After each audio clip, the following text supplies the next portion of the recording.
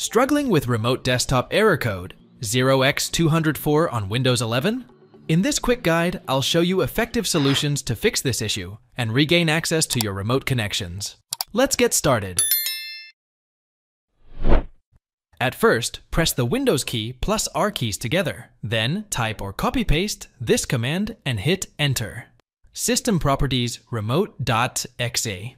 When the remote settings open up in System Properties, toggle the Allow Remote Computer to this computer settings. If you will be accessing this computer from a different network, don't forget to uncheck the Allow Connections Only from Computers Running Remote Desktop with Network Level Authentication box.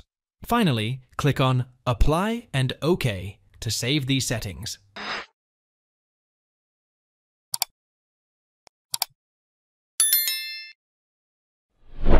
At first, press the Windows key plus R keys together. Then type firewall.cpl and click on OK to open the firewall settings in the control panel.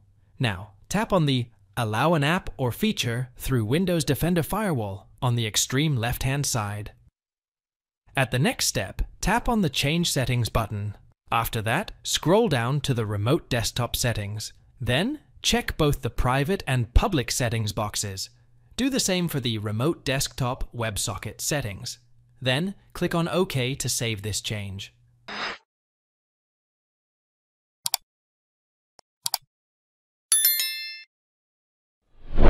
At first, press the Windows key plus R keys together. Then, type appwiz.cpl and hit Enter. Then, locate your antivirus from the list of apps. Next, right-click on it and tap on Uninstall to uninstall the antivirus from the system.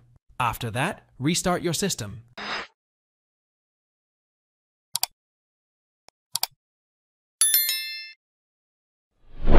At first, press the Windows key plus R keys together.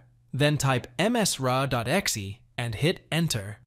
When the Windows Remote Assistance opens up, choose Invite someone you trust to help you. In the next step, tap on Save this invitation as a file.